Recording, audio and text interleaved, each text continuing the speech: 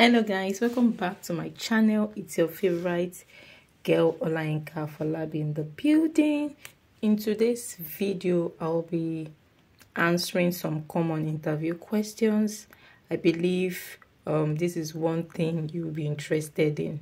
So if you're here to do this, subscribe to my channel, share my videos, like my videos, and leave me a comment in the comment section below.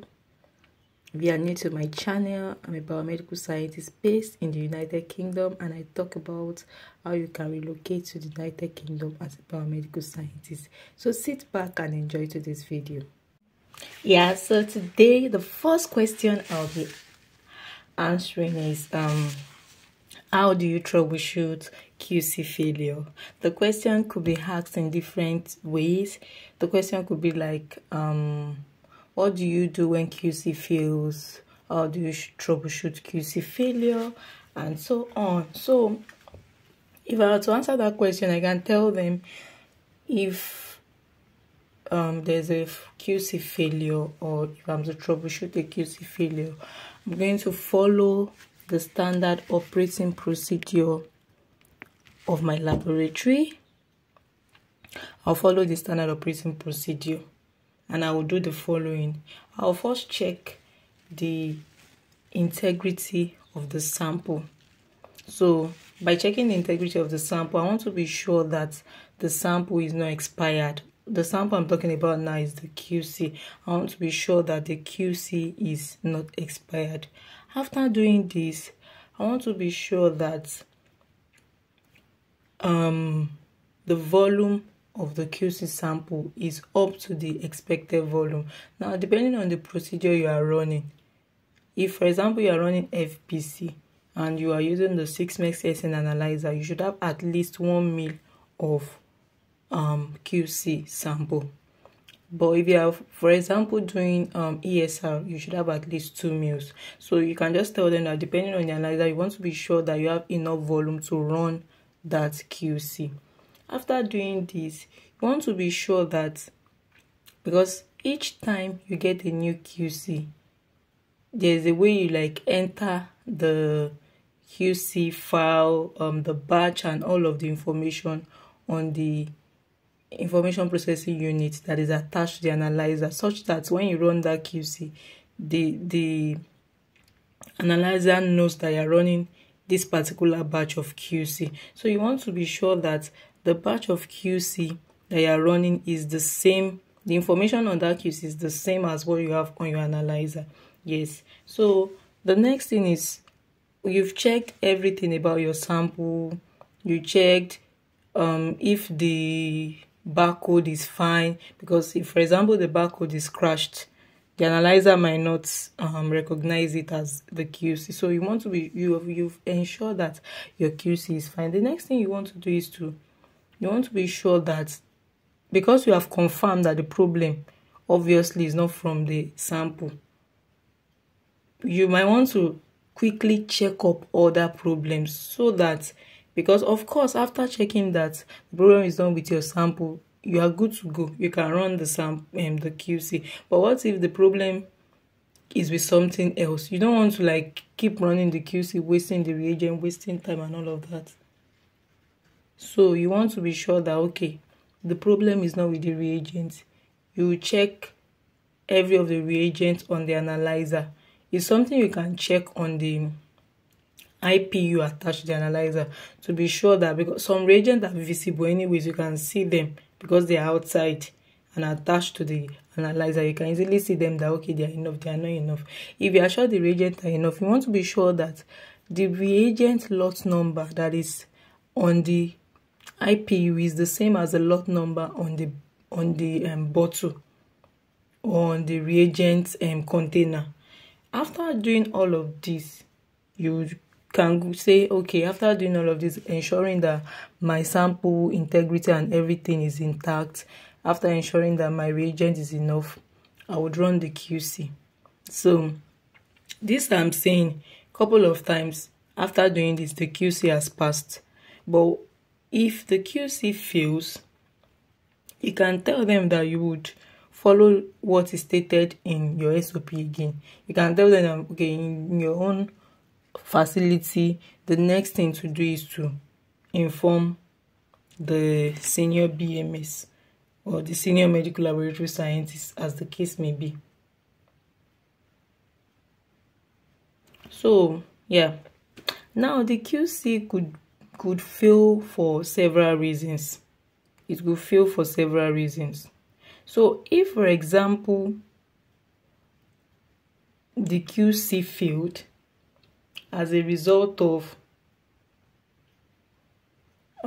is a systemic fault, maybe something that is wrong with the analyzer or something like that, you might need to like troubleshoot the analyzer, because number one, you've confirmed that the problem is not with the reagents, the problem is not with the QC itself. You might want to like maybe troubleshoot the analyzer, like you perform some maintenance procedure, like you shut down, start up, and do all of that.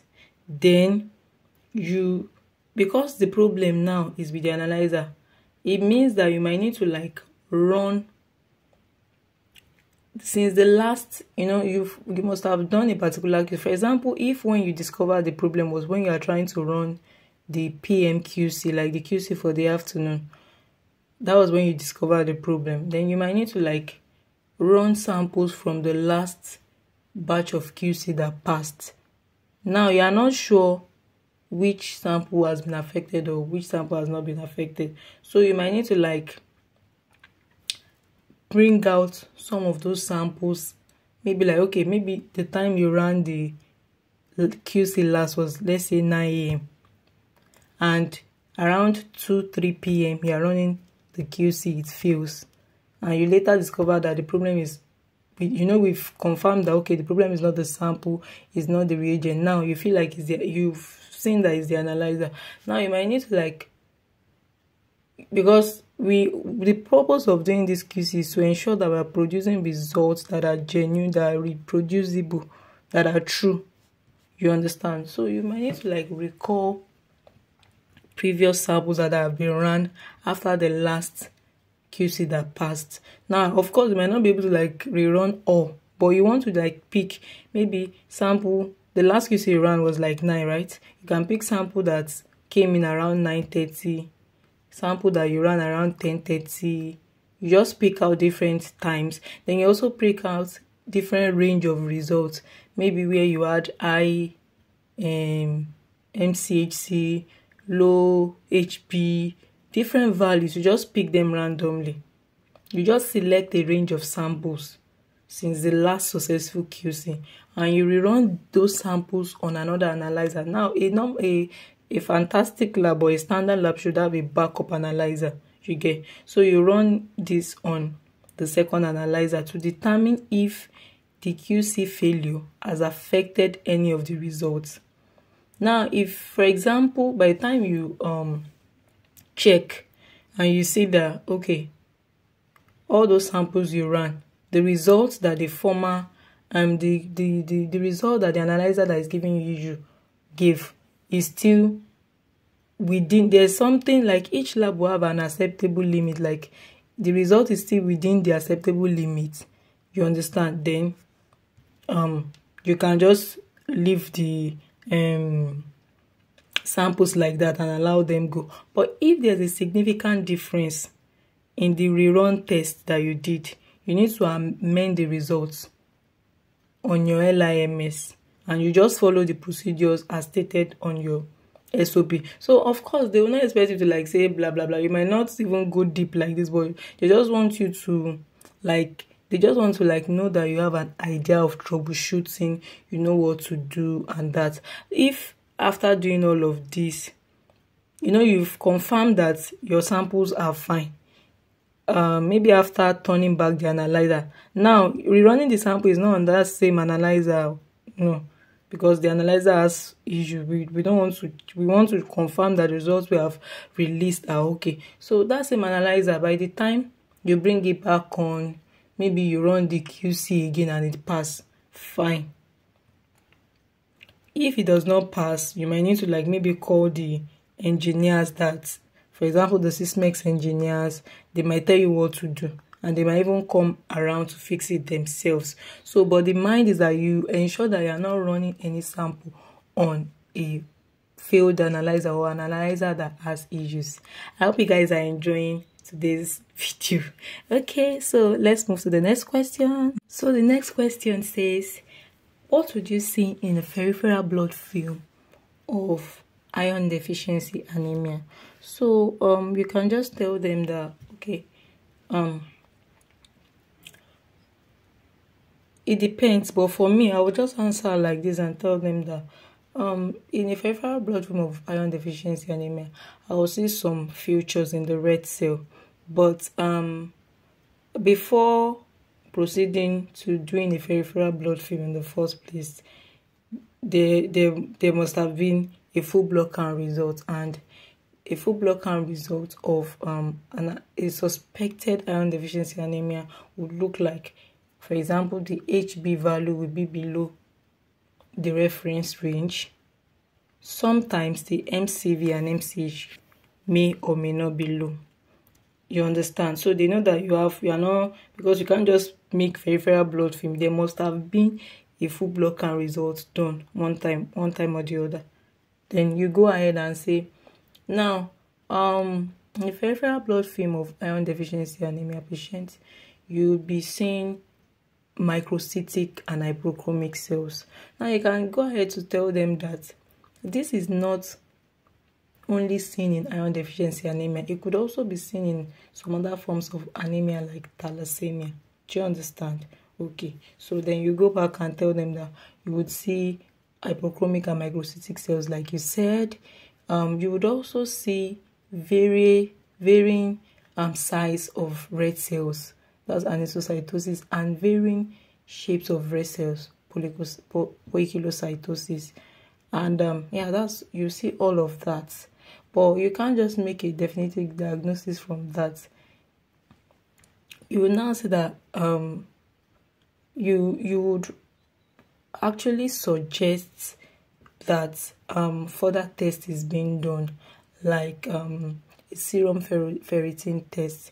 Yeah, you need to like do a serum ferritin test to like know the level of, ferritin is like that protein that iron is attached to, you get. So like you really just want to know the level of iron in the person's serum. So if it falls within range, then you know that okay, you're not dealing with iron deficiency anemia. But if it falls below the expected range, then you're dealing with iron deficiency anemia, something like that. And you are good to go. You're good to go. So just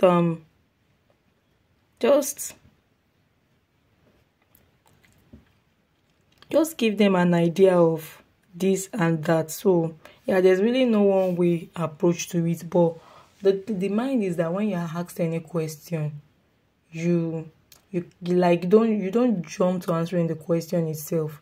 If possible, you kind of give a background information regarding that question. I hope you guys enjoyed today's video. If you enjoyed today's video, please leave me a comment in the comment section below. If you would like to see more of this kind of video, let me know in the comment section below. So I hope you enjoyed these 2 questions that I answered, and you have an idea of what to do, how to answer similar questions. Okay, for now it's a bye from your girl Olayinka Falabi. See you in my next one.